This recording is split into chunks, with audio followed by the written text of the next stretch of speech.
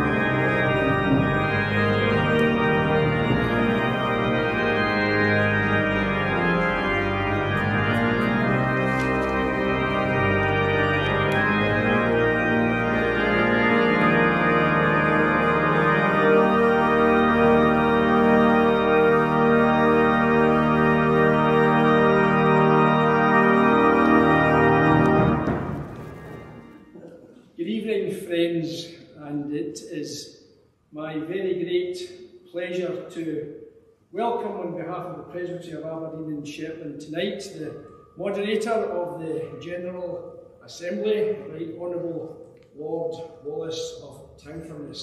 That's the last time I'm going to say that. And of course, Jim's wife, Lady Rosie. We're delighted that you're here.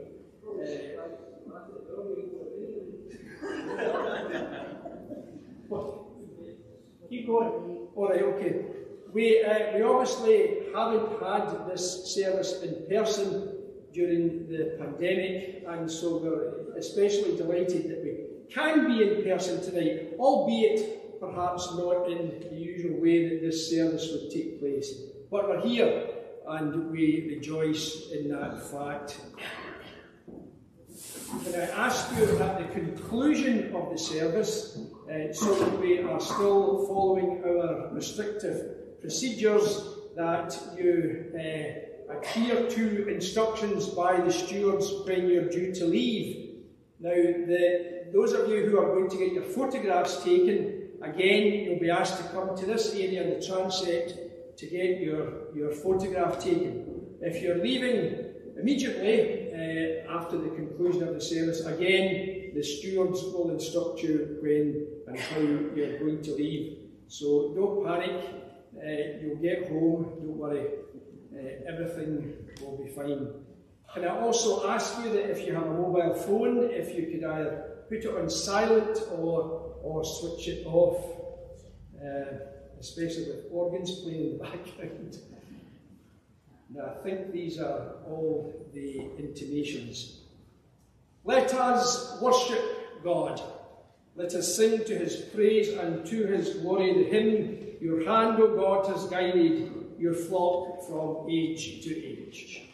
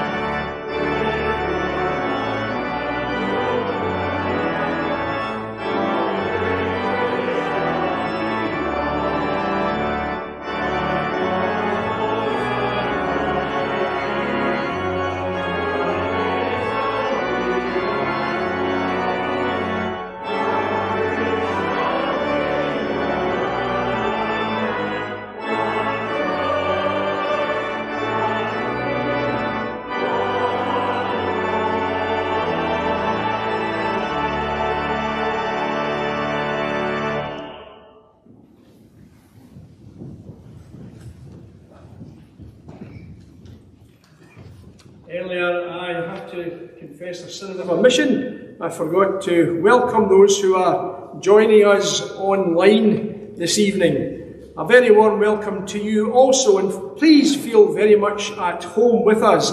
We are joined together, perhaps not in each other's presence, but we are joined certainly together in heart and in spirit. Like a shepherd, he will tend his flock, and with his arm keep them together. Let us pray. Lead us, God of goodness.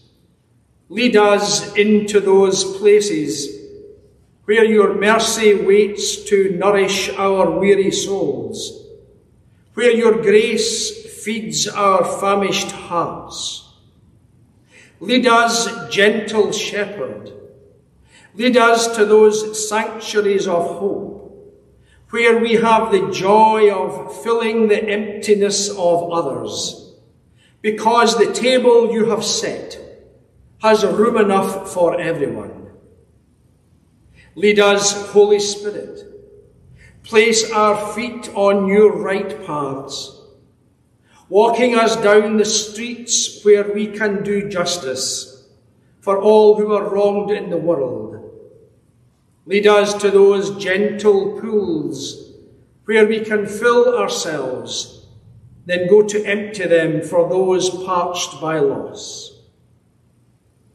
Lead us, God in community, holy in one, as we pray the prayer that Jesus taught us. Our Father, who art in heaven, hallowed be thy name. Thy kingdom come, thy will be done on earth as it is in heaven. Give us this day our daily bread, and forgive us our debts, as we forgive our debtors. And lead us not into temptation, but deliver us from evil. For thine is the kingdom, power, and glory forever. Amen.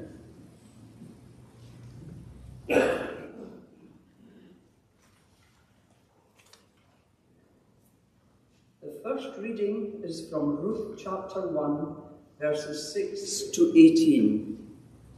Naomi and her Moabite daughters-in-law. Then she started to return with her daughters-in-law from the country of Moab, for she had heard in the country of Moab that the Lord had considered his people and given them food. So she set out from the place where she had been living, she and her 2 daughters-in-law, and they went on their way to go back to the land of Judah. But Naomi said to her 2 daughters-in-law, "Go back, each of you, to your mother's house. May the Lord deal kindly with you, as you have dealt with the dead and with me. The Lord grant that you may find security, each of you in the house of your husband." Then she kissed them, and they wept aloud. They said to her, "No, we will return with you to your people." But Naomi said, "Turn back, my daughters. Why will you go with me?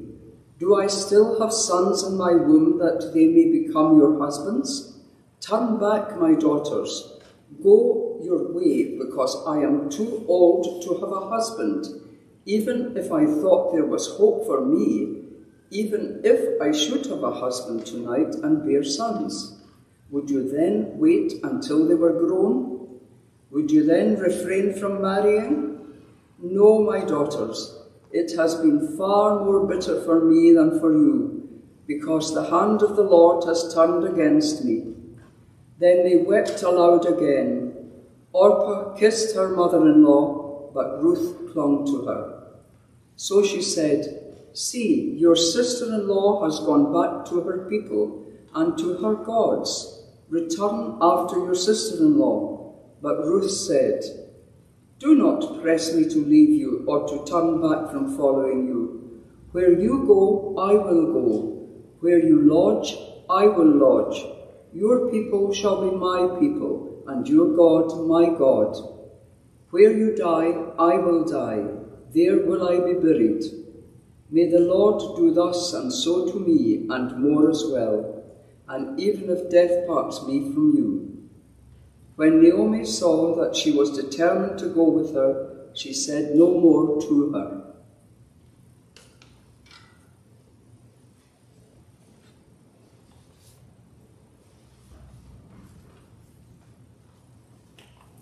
Our second reading tonight is from Acts chapter 9, reading from verse 10, the conversion of Saul. Now there was a disciple in Damascus named Ananias. The Lord said to him in a vision, "Ananias," and he answered, "Here I am, Lord." And the Lord said to him, "Get up and go to the street called Straight, and at the house of Judas look for a man of Tarsus named Saul. At this moment he is praying, and he has seen a vision. A man named Ananias came in and laid his hands on him, so that he might regain his sight." But Ananias answered, "Lord, I have heard from many about this man, how much evil he has done to your saints in Jerusalem. And here he has authority from the chief priests to bind all who invoke your name." But the Lord said to him, "Go, for he is an instrument whom I have chosen to bring my name before Gentiles and kings, and before the people of Israel. I myself will show him how much he must suffer for the sake of my name." So Ananias went and entered the house.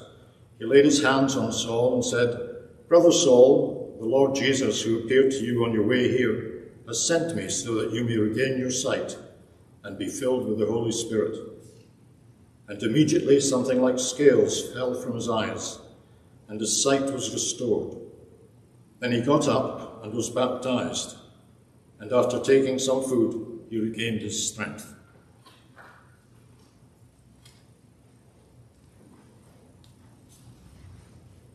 Our third reading is Matthew chapter 4, verses 18 to 22. Jesus calls the first disciples. As he walked by the Sea of Galilee, he saw two brothers, Simon, who was called Peter, and Andrew his brother, casting a net into the sea, for they were fishermen. And he said to them, "Follow me, and I will make you fish for people." Immediately they left their nets and followed him. As he went from there, he saw two other brothers, James, son of Zebedee, and his brother John, in the boat with their father Zebedee, mending their nets, and he called them. Immediately they left the boat and their father and followed him. Amen.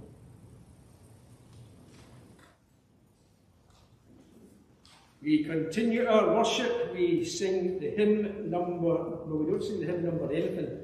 We sing the next hymn on your order of service. Will you come and follow me?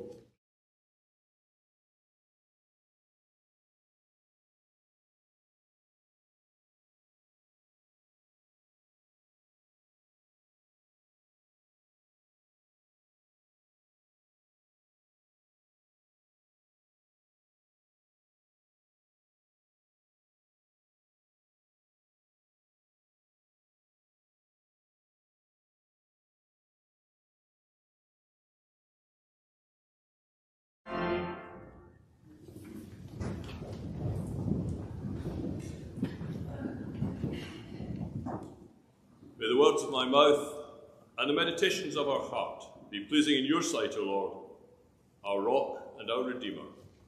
Amen. I'm very grateful to the Minister of High Hilton Parish Church, Hutton Steele, and to the Presbytery of Aberdeen and Shetland for this invitation to address this Presbytery service during my visit to the city of Aberdeen, when I shall also be marking the University of Aberdeen's Founders' Day. It is an opportunity for me to engage with both members of the Presbytery as well as those working and studying in Aberdeen's ancient university. So to all of you, both here in this sanctuary and online, I bring the warm greetings and good wishes of the General Assembly of the Church of Scotland. Aberdeen is a city and has an airport which I've come to know very well during the last 39 years. Not only is it a place where I have regularly changed planes on my commutes between the Northern Isles and London, but the links between Orkney and Shetland on the one hand and Aberdeen on the other has meant that over the years there have been numerous occasions when I have been here for meetings with one body or another. And such are these links that I'm particularly conscious that this is now the Presbytery of Aberdeen and Shetland. The latter being a place which for 18 years I had the privilege to represent in Parliament, and which will always be a place with which I feel a very close affinity. Now, any moderator is very wise not to anticipate decisions of the General Assembly, but an educated guess might suggest that before too long there will be closer presbytery bonds between people here and those in Orkney, where I have had my home for the best part of 4 decades. Change is afoot, and looking at the church, at our country, and at the world, I cannot help but think that we may well be living in significant and momentous times. The challenges facing the Kirk are only too familiar to presbyters and members present. At the General Assembly, we passed a new Presbytery Mission Plan Act, within which we agreed to reduce the number of ministry posts to 600 plus 60 vacancies. And as people here will be only too well aware, working that through is the difficult bit.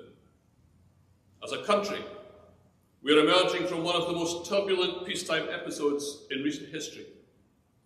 COVID-19 has challenged many old certainties. The kaleidoscope has been well and truly shaken up, and we live in a country in which thousands have known death, serious illness, isolation, unemployment, employment insecurity, increased poverty, lost educational time, and many of the mental health issues which flow from all that. We have a country in need of healing and of coming together to rebuild. But as a country and a world, we face not only recovery from the pandemic, but a looming global climate change challenge. Last August, the United Nations Secretary General described the latest analytical report from the Intergovernmental Panel on Climate Change as code red for humanity. It warned of increasingly extreme heat waves, of droughts and flooding caused by human activity. And while some steps forward were identified at COP26, there is no room for complacency, and much to be done to hold world leaders to the pledges they made. So against that background, the temptation sometimes, rather than get up in the morning, might be to pull the duvet even more tightly over your head. But as people of faith, we are simply not defeatist. I was recently introduced to the choral music of Philip Stopford, and I've taken much encouragement from his piece, "Do Not Be Afraid," based on words from the prophet Isaiah. The Lord who created us says, "Do not be afraid. I will save you. When you pass through deep waters, I will be with you. Do not be afraid. I am with you." That is a firm reassurance. And Jesus, who is the Comforter, is also the Jesus who said to Simon Peter and Andrew, "Follow me, and I will make you fish for people." Indeed, the theme for the 2021 General Assembly was "Immediately they left their nets and followed him." In this evening's readings, we heard of 2 biblical characters, Ruth and Ananias, who in their different ways left things behind and followed. Ruth followed her mother-in-law Naomi, and in doing so she left behind her home, her lifestyle, her blood family, her domestic Moabite culture and traditions and idols to follow Naomi and God. It's a wholly voluntary act on Ruth's part. Indeed, it's more than that. For she could have continued life in her native Moabite country, but she was determined, almost to the point of obstinacy, to prove her loyalty and faith in standing by Naomi. "Where you go, I will go. Your people will be my people, and your God, my God." So we see in Ruth someone who follows, displaying loyalty, love, and obedience. Ananias, on the other hand, was initially not so keen to follow the Lord's call, to go and welcome Saul to Damascus and to restore Saul's sight. After all, he'd heard so many reports about Saul, and he was in little doubt that the purpose of his visit to Damascus was to persecute people like him. So Ruth's determination is a counterpoint to Ananias' reluctance. It was wholly counterintuitive for Ananias to voluntarily enter Saul's presence. But at the second time of asking, Ananias is willing to leave behind his doubts, leave behind his misgivings, and is obedient in following Jesus' command. He salutes Saul as my brother. He restores his sight and baptizes him. And almost immediately, Saul is proclaiming Jesus publicly in the synagogue, the first fruits of a very bountiful harvest. Two contrasting ways of following where God calls. But both cases involve leaving something behind. A familiar, possibly even comfortable lifestyle in Ruth's case, and an understandable fear for his own security on the part of Ananias. And in both cases, obedience to God's call is crucial to the unfolding of God's purpose. They both lead to pivotal points in the human story. For Ruth's marriage to Boaz produces Obed, the grandfather of King David. And Ananias' embrace of Saul launches the most amazing missionary journey in history. So as we emerge from lockdown and pandemic, and as our church faces radical structural change, many see this as a pivotal point. So what path do we, individually, as a nation, as a church, take? What former routines, previous practices and policies are we prepared to give up, to let go of, to leave behind, as we seek today to follow Jesus in faith and obedience? It will come as no surprise to you to learn that from different parts of Scotland, I hear about the angst, both anticipated and real, relating to the publication and development of Presbytery mission plans. Change, uncertainty, and potentially letting go is hugely difficult and can readily lead to profound anxiety and disappointment. So this surely must be a time for those of us in leadership to show awareness and to show sensitivity, and for colleagues to exercise pastoral care for each other, mindful of Paul's exhortation to the church in Thessalonica. Encourage one another and build each other up. And it's essential not to lose sight of what the goal is that we're striving for. Speaking to divinity students in Glasgow last week, one of them picked me up on the use of the somewhat shorthand term Presbytery plan, reminding me that we are, of course, talking about the Presbytery Mission Plan Act. And, of course, the Act requires that plans ensure that the life of the Church of Scotland is shaped around mission and adequately reflects the outcomes of local church review and ideas for local mission. As my predecessor Martin Fair said in his very powerful valedictory address to the General Assembly, the sooner we sort the structures, the sooner we can get to what really matters, proclaiming the good news of the kingdom. During last summer, I read a book by an American Episcopalian pastor, Alan J. Roxburgh. The book's got an exceptionally long, challenging and somewhat ambitious title: Joining God, Remaking Church, Changing the World. And although written pre-COVID from a North American perspective, its starting point is what he describes as the unravelling of the Euro-tribal churches. An all too familiar story of declining numbers, of ageing congregations, of strategy plans which never quite succeed in reversing the trend. But far from being downbeat, Roxburgh believes that the Spirit is disrupting and calling our churches into a new imagination about what it means to follow in the way of Jesus. That affirming sentence, the Spirit is disrupting and calling our churches into a new imagination about what it means to follow the way of Jesus. That has come to mind on a number of occasions during visits I've made over the last 9 months. at Greyfriars Charters Centre in Edinburgh. There's an imaginative use of a church building linked to the name of Dr. Archibald Charters, who in his day, through his work in establishing the Guild, Life and Work and the Diaconate, pioneered new and visionary ways of following in the way of Jesus. And at Greyfriars Charters Centre, we have innovative partnerships and an imaginative use of space, an example of the church reaching out into a very diverse and lively community in new forms of mission. It's far from unique.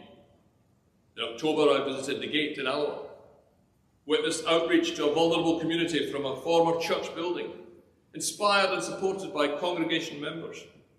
Volunteers support a drop-in soup pot, a community cafe, a food bank, and provision of starter packs for people who have been newly housed. Lochee Parish Church in Dundee celebrated its 150th anniversary with the rededication of the sanctuary, now a refurbished building in the heart of the local community, a modern place of worship and a lively place and a community space which welcomes people in, and a place from where the ministry team and congregation reach out into the community of Lochee. On last Sunday, in the sanctuary of St Cuthbert's in Edinburgh, I shared an evening meal with over 80 people, many homeless, and many trying to find a way to recover from addiction and substance abuse. Just some examples of mission by congregations seeking to follow Jesus into their community. And if there are challenges for the church, there are also challenges for our country and communities in the aftermath of the COVID pandemic. So now surely must be a time for a new imagining of what our country can be. We cannot go back to the world before COVID, where, as the Archbishop of Canterbury, Justin Welby, described it, the most powerful and the richest gain, and so many fall behind.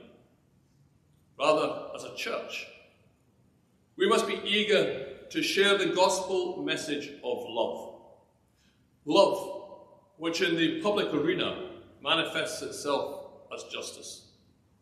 And justice, which puts the needs of the poor or the vulnerable, those afflicted by mental health problems, or the refugee, at the top of the agenda. Let us, in the words of Pope Francis, harness the eruption of fraternity. Let us not slip back into our old ways, but rather build on the neighbourly love, generosity and concern which was forged in the crisis of COVID. And as a church, let us not only respond in love to our common renewal post-COVID, but in hope, in faith, in prayer and in compassion. Let us help to shape that renewal through our engagement in the community. Ruth was prepared to leave behind the security and familiarity of home and her people, to follow and to venture forward into what became a pivotal new beginning. Ananias overcame his fears and doubts to follow where God willed and played a crucial role in the pivotal new mission of spreading the good news. In his book, Rewilding the Church, Steve Aesthorpe says, when the Spirit is blowing, we need to be prepared to cast off, raise the sails, and commit to a journey towards an unknown destination. So let us not be afraid. This time of change, challenge, and uncertainty can be a time of opportunity if, in faith, we are sensitive to and ready to follow the Spirit into a new imagining. Amen.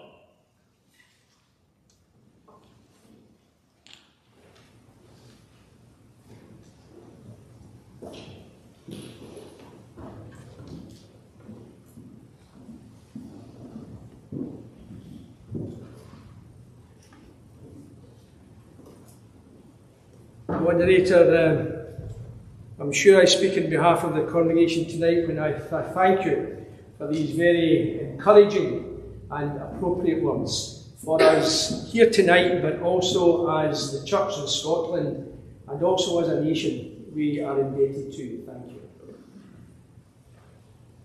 Friends, we now come to it says presentation of long service certificates.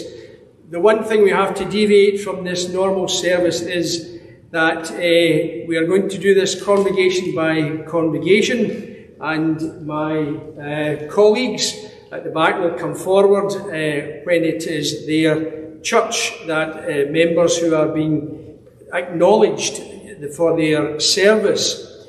So when your name is read, I ask you to stand in your place as a congregation, and we shall acknowledge each congregation as we go through. I hope that's clear. I hope it's clear to all of you. Does that make sense? No? Well, one of the elders speaks, and Kate is going to say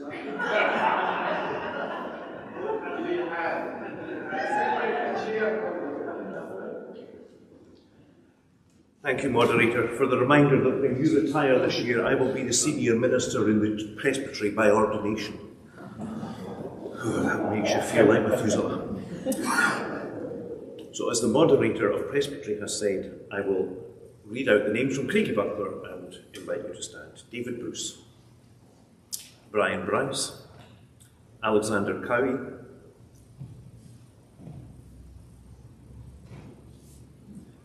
James Reaper, and John Smith.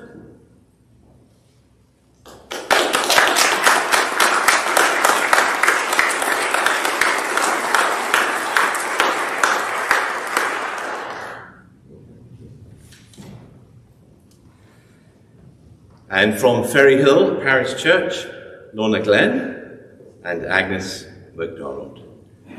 Thank you both.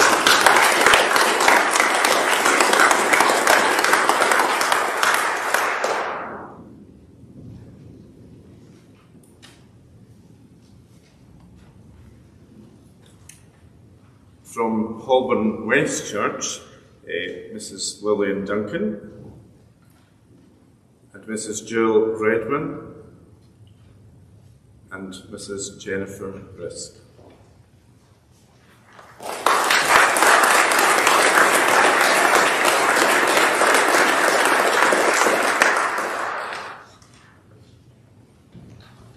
Not all ministers and interim moderators could be here this evening, so I'm wearing the number 12 shirt for one or two congregations.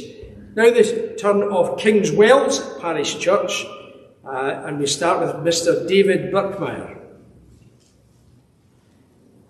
Mrs. Aileen Glenn, Mrs. Lorna Graham, Professor Jeff Maxwell, old friend of High Hilton, and Mrs. Chris Maxwell, and Mrs. Anne Roger.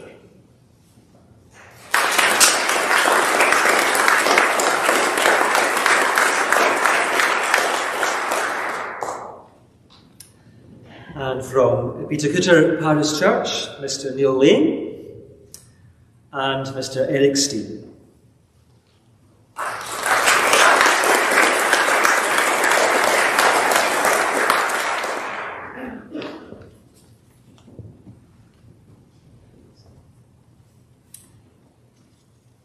And from Mannifield Parish Church, Mrs. Jean Anderson, Dr. Derek Bain, Mr. Nichol Geddes, Mr. Ian Hunter, Mr. John Little, Mr. James Ruxton, Mr. John Telfer, and Mrs. Fiona Ure.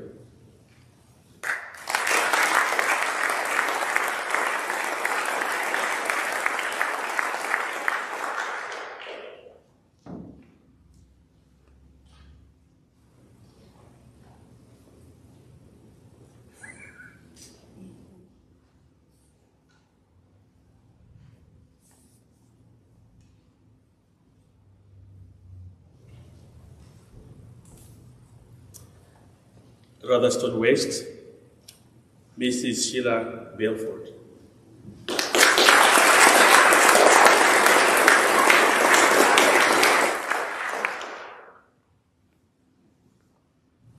And we come to the Cathedral Church of St Macher, Mrs. Sheila Cameron,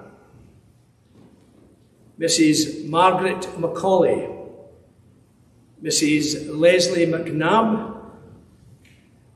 Mrs. Catherine Mason, and Mrs. Sandra Massey.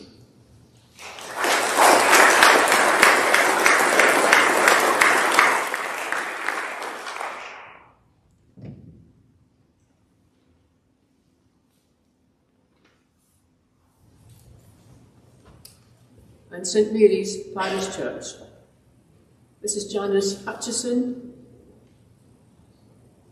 Mr. Michael Ryrie, and Mrs. Margaret Tuch.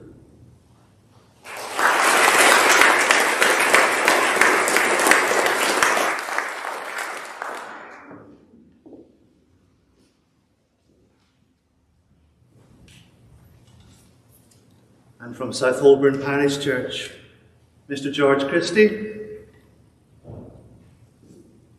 Mrs. Dorothy Fraser, Mrs. Myrtle Rowlands McCulloch,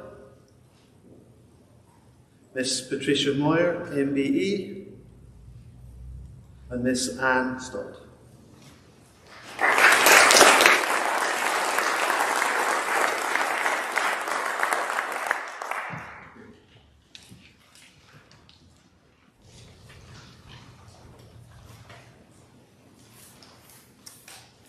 Doris St. Felix Church, Miss Jean Cameron,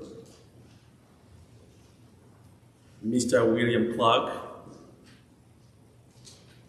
Miss Hazel Duncan, and Mrs. Elizabeth Robertson.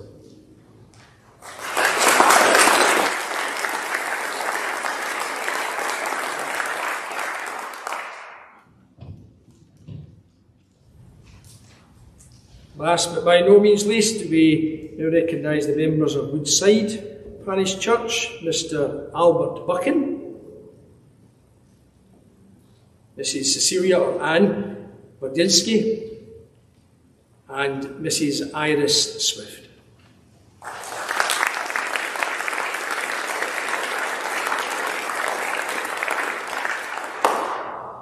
As you see from your orders of service, folk, there are quite a few people who couldn't manage to be with us tonight.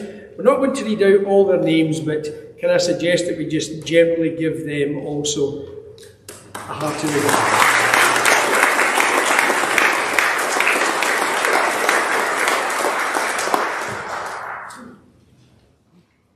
One of the first things that happens to you when you become moderator is that a large pile of long service certificates are put in front of you, and you're asked to sign them. And then regularly throughout the year I get a message saying, there's more waiting for you in the reception of 121 George Street. I think this year's been particularly busy because of 12 months when very little happened.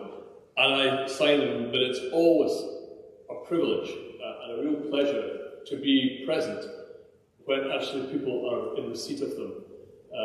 Because to me, it is an absolute visible sign of the enormous service that has been given over many years. I don't have enough of a quick calculator to work out what the cumulative total of years' service of the people who have just had their awards as elders, the Boys Brigade, choir and guild. But it does represent a tremendous service to the life of the church and a faithful following of Jesus. And I know it says, it's very bare, it says elder or guild member. That covers a whole host of different activities which you have brought to the service of Christ and his church. What you have got in terms of your own expertise, your own experience, and not least of a considerable amount of time. And for that, the whole church is very grateful. And it is my privilege tonight, not only the fact that you've got a certificate, which I was pleased to sign, but actually that in person, I can say to you all, on behalf of the General Assembly, thank you very much indeed for all your service.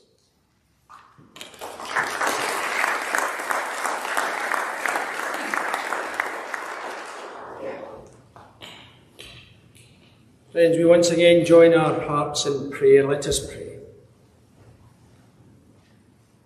Blessed are you, the God and Father of our Lord Jesus Christ, for you have blessed us in Christ with every spiritual blessing.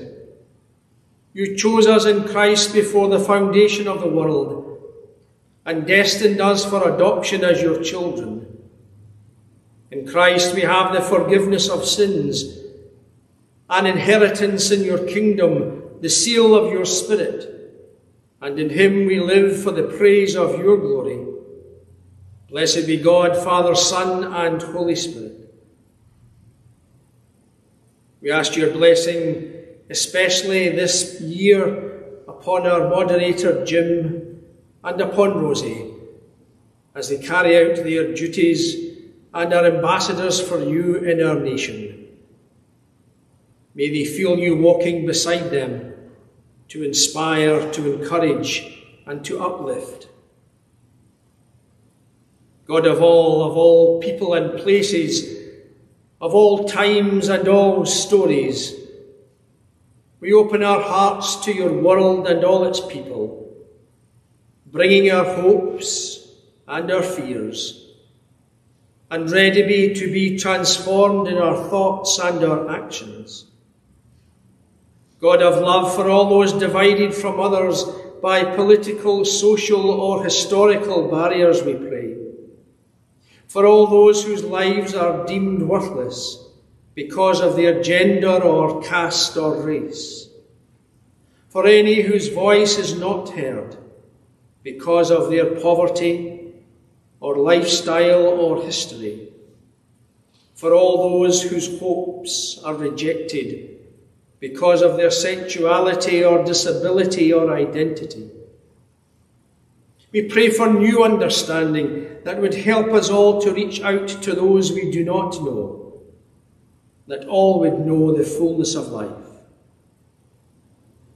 God of wisdom, for your church in all its diversity, we pray, that we might be one body, recognizing the gifts of all our members, that we might find unity in the shared questions of interpretation, that we might forgive and be forgiven as we learn and grow together. We pray for one church under the authority of our one head, our Lord and friend Jesus Christ. God of compassion, for all who need to know your care.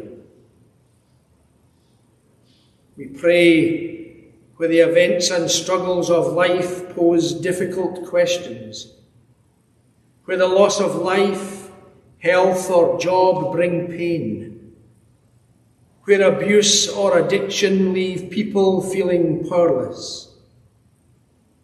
We pray that we would all know your presence and your healing and liberating touch.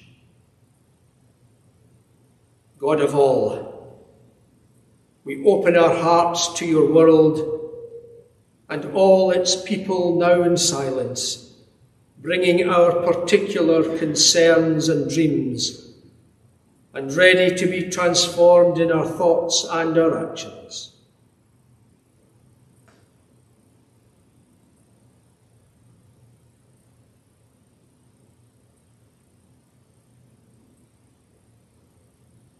Almighty God, hear these and all our prayers through Jesus Christ, our friend and our Master.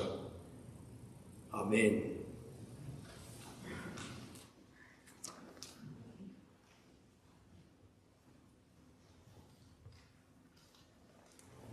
Moderator, I'd like to just say a very big thank you tonight to the congregation of High Hilton for hosting our annual Presbytery service this evening.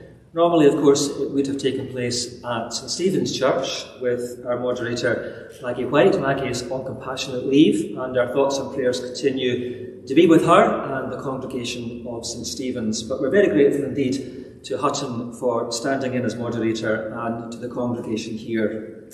I'd also like to say a very big thank you to Cheryl Brankin, our deputy clerk. There's been a lot more organisation involved in the service this year, and as always, Cheryl undertakes this with great enthusiasm, dedication and efficiency. So a big thank you to Cheryl for all her hard work over the past wee while in organising tonight's service.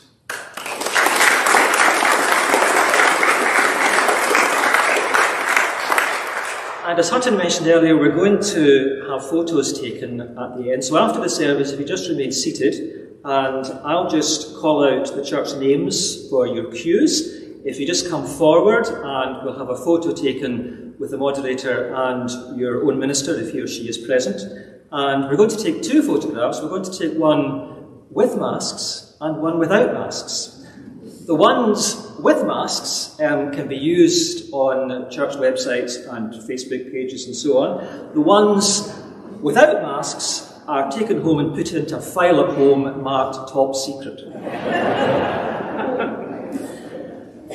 Moderator, let's conclude. Shall I conclude? Let's conclude our service this evening by singing the great hymn, "To God be the glory, great things he has done."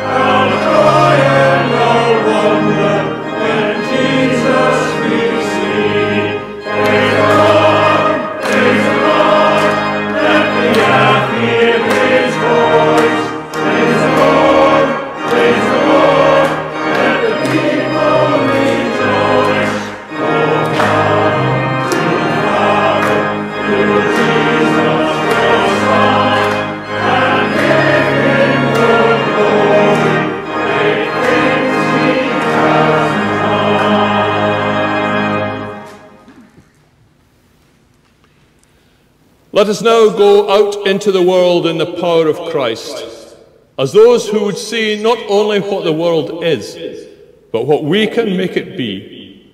And may our hand, our heart, and our voice be turned towards making it so. And may the grace of our Lord Jesus Christ, the love of God, and the fellowship of the Holy Spirit abide with us all now and always. Amen.